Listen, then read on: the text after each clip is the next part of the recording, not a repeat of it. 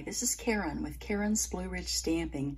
I'm dropping by today to give you a quick tip on custom dyeing your own twine. Sometimes we're working on a paper project and we find we don't have just the right embellishment that we would like to have for our project. Sometimes it means that we don't have the right color. So today I want to talk about custom dyeing your twine. I have a piece of white twine here, which is a product I love because it's so easy to tie into a bow. And I'm going to custom dye this twine to be polished pink. Polished pink is one of the new in colors for 2021 to 2023. It'll be premiering along with the other four in just a couple of weeks in the annual catalog. Be on the lookout for that on May 4th of 2021. For now, let me show you how easy it is to custom dye your own twine. I love this process. You must have patience because it will take a little bit of drying time for your twine. You can try to speed that up with a heat tool or something else, but mainly I just let mine dry. All right, so I'm going to take this polished pink, open it up, and I have an acrylic block here that I'm going to use for this process.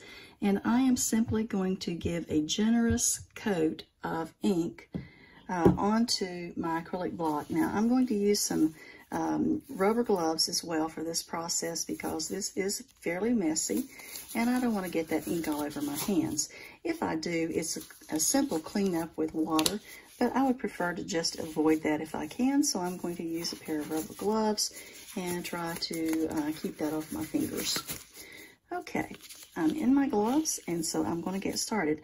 Now, I've coated this with polished pink. I'm going to go ahead and close this up just to be sure I don't get my hands back in it again. Set that aside. And I have a water bottle here that will put water on my acrylic block. Now, you can see that's becoming very wet, and that's the way that I want it. So, once I have done that, I'm literally just going to make sure that my twine comes in contact with the surface of this acrylic block. And you can see the minute I put it down on the block, that twine is starting to absorb the ink.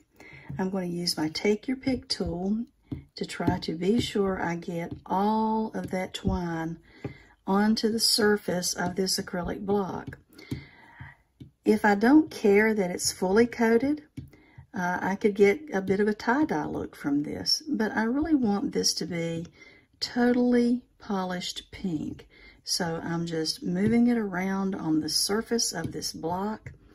I'm seeing that most of it appears to be coated now. And it is as simple as that. I now have a beautiful piece of polished pink twine. Now granted, I've used a very long piece of twine and it's rather tangled, so I'm going to have to be a little bit careful when I ravel this out and kind of try to get all the little knots out of it, but that's fine. Now, what to do with this until it's dry? As I said, it'll take a little bit of time for it to dry, so I have a little tub here and a lid. You can literally buy these. They're the same thing that restaurants use when they give you sauces and that sort of thing to take out. Years ago, my husband bought a box of 2,500 of these at Sam's Club, and it'll take 4 lifetimes for me to use that many, so I don't recommend getting that many at a time, but I do have plenty of them.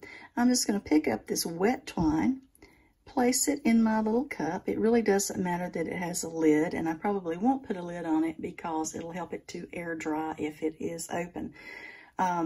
Then I'm going to take a Sharpie pen and I'm going to write polished pink on this tub so that I know precisely what color I have dyed. But it is as simple as this. I now have custom dyed polished pink twine that I can use on my card projects.